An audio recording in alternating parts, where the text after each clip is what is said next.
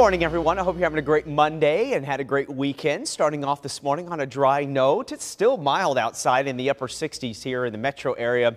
That dew point still holding in the mid 60s. And again, going to wake up, not much wind going on. In fact, the wind's fairly light to calm in most areas. Now, east of Interstate 35, starting off dry. Clouds will start to increase, as we're already seeing mostly cloudy skies out to the west and even a few showers developing too. Look at the temperature difference though. Sioux City 57 degrees, lower 60s in Algona as the front is making its way in. Now this is a pretty powerful cold front, and this is going to bring fall-like weather for us in the upcoming days. So again, prepare for some cooler weather. If you're over the record heat that we had the last couple of days, you're going to enjoy today. It's more of a transition day for us as we're going to start to see that rain developing. Just a few sprinkles around Carroll this morning. It looks pretty wet up towards Storm Lake. Nothing severe out of this, but we are getting a nice soaking rain into parts of northwestern Iowa, and that will be the trend for today as this moves toward the east. So here's noontime.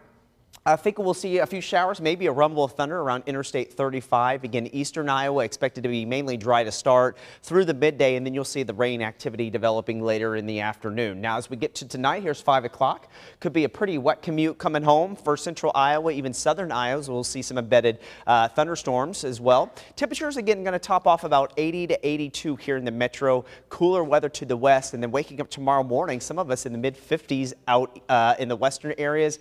Low to mid 60s here tomorrow morning starting off, but we're just not going to warm up too much tomorrow. In fact, I think temperatures will stay steady for a good part of the morning. As we get into the afternoon, probably going to see some dry time, even though we'll start off with some showers in the morning with highs right around 70 degrees. So the extended forecast is going to keep a little rain activity and clouds for the next couple of days. Then we dry out, bring the sunshine back, and it looks like a beautiful mid part of the week. In fact, Wednesday, Thursday, and Friday going to be nice, kicking off the weekend into Saturday right around 70. So a great football day there for you on Saturday, a great farmers market morning.